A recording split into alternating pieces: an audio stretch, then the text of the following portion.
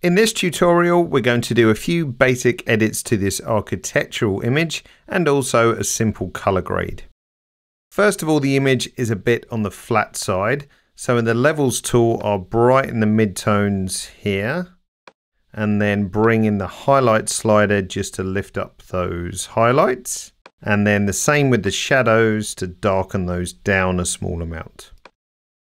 Next, let's get some details back into the shadows to around here.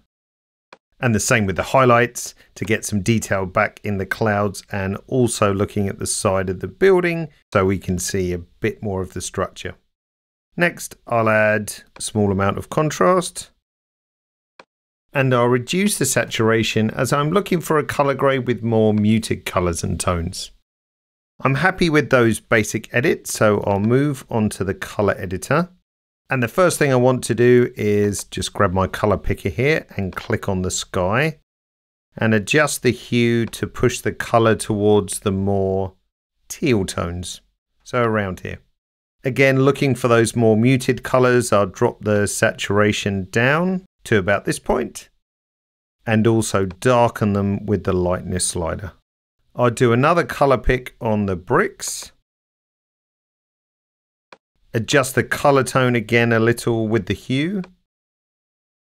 And a bit less of a drop on the saturation this time. And also darken those bricks as well with the lightness slider.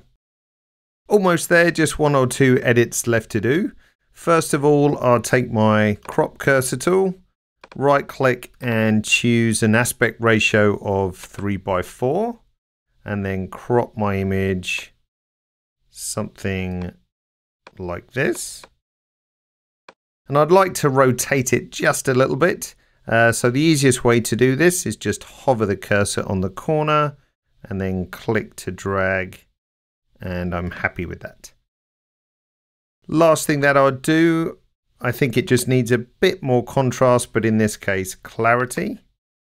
So I'll bring this up just to give me some more contrast in the midtones.